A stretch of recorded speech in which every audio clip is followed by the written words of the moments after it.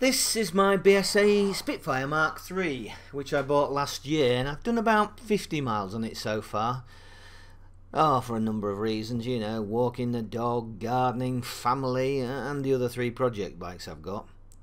It's never been easy to start, but a few weeks ago on a nice sunny day I decided to get it out and go for a ride, and would it start? Would it buggery?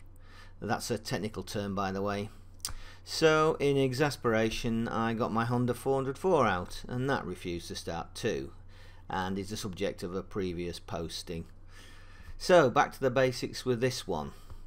Plugs clean, check. Spark, check. Well, I say spark seemed okay, but after my leg cramped up from all the constant kicking, I decided to move the coils by way of making a new bracket as they were touching the air filters. And in turn this meant that I needed to make up some new HT leads, which I did, and I used the crimp-on style coil ends and soldered them in place as well. Unfortunately the bike still refused to start, so the next thing was to take the carburetors off and put them through an ultrasonic cleaner. And here's a video of me stripping down these carburetors. This is the Wassell 9/30 carburetor, which is supposed to be identical to the Amal concentric carburetor. As you can see, I'd already taken out the slide, which just held in by 2 screws. That bottom plug just comes off, and it's just supposed to give you access to the main jet, I believe, although I'll take the bowl off the bottom. This is the throttle stop. I'm just seeing where it's set by winding it all the way in and then backing it off to where the position it was. On this one it was about 5 turns, where the one on the right hand side when I dismantled that was more like 10. So that's something that I want to check as well. I mean, this bike was running on these 30s, although I do notice that in the spec they should maybe have 32s on, but anyway, that being that, that's what it was fitted with, and that's what helped it run. This is the pilot air screw, again just checking to see what that's set at. It was set at 1.5 turns, which is bang on where it should be, whereas the one on the other side was set to 3 or 4 out, which is a little bit too much according to the specification. Whether it's been fiddled with to get it going by the previous builder, I don't know, but anyway, I'm taking it out and it's all going to be cleaned and checked. Pointy one. So the next stage is just to take the petrol union off and check the filter, make sure that that's all clean and it's not gunged up with ethanol based petrol, which it wasn't, and then the float bowl can come off.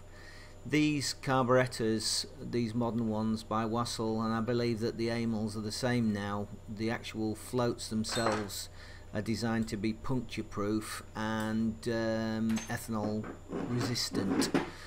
I've heard through the forums that apparently here in the UK Esso produce an ethanol free petrol, and after all the troubles I've been having starting my bikes, I'm considering whether I should actually start using that type of fuel in all my bikes. The float bowl comes off fairly easily and the gasket's just taken off. Just being careful not to rip it, as I just want to reuse that one. As I say, these carburetors are virtually new.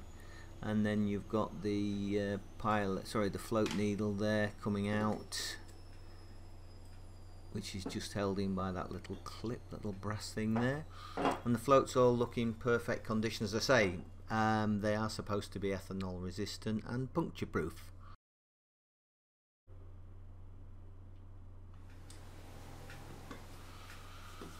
So just whipping out the pilot jet there.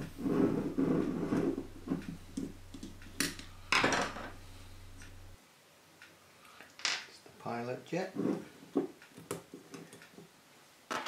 Gasket. Ooh, there's the rubber as well there. That's come out with the gasket.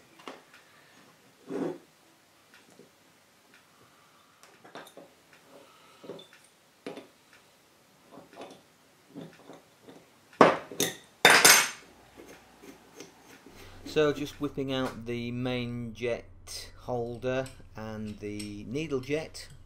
So that's the main jet coming off the bottom, and the top part of that contains the needle jet as well.